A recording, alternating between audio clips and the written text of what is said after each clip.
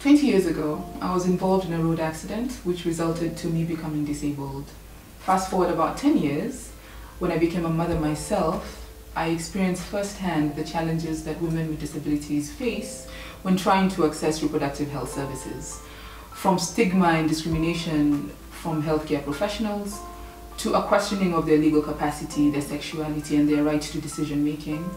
And inaccessible facilities, women with disabilities experience a number of obstacles when trying to realize their sexual and reproductive health rights. My name is Lizzie Kiama, and I am the Managing Trustee of Disability Trust. Disability Trust works to advance the rights and inclusion of women and girls with disabilities in Kenya.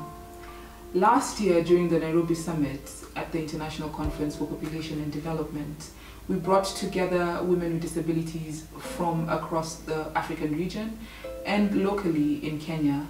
And we documented the experiences of women and girls with disabilities when accessing their sexual and reproductive rights.